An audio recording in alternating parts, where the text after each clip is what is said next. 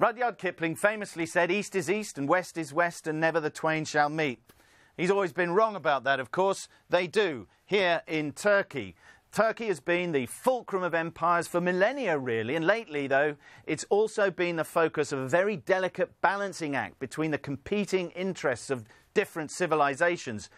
Now, in the last week, that has been very tightly focused down on Turkey's southern border. Over the last few days, starting in Suruc, there was a terrorist attack on Monday, 32 people, including a suicide bomber, killed there.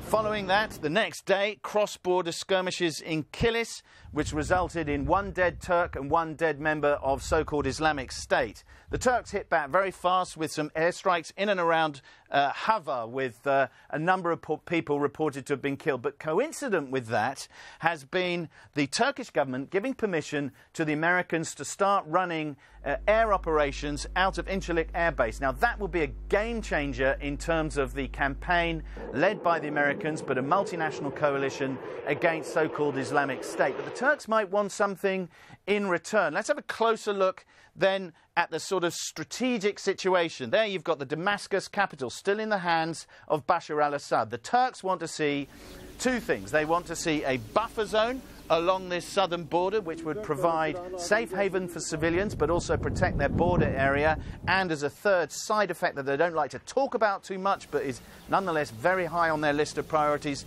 to prevent Kurdish separatist groups from getting too much of a permanent foothold there.